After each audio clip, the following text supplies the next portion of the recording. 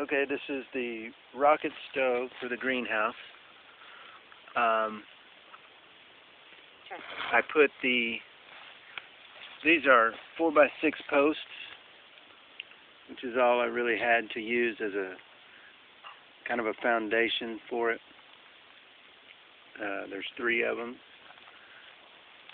This is just cob that we've made. Around it we've used some rocks and stones as kind of space fillers so that we're using less cob, so thermal mass. We're mixing the cob with clay that we dug on site about 2 feet down in that dry creek bed. Hey Gabby. Hey Gabby. And we're mixing them in the mixer with water and hay. And we haven't been mixing any sand because our clay is pretty sandy as it is.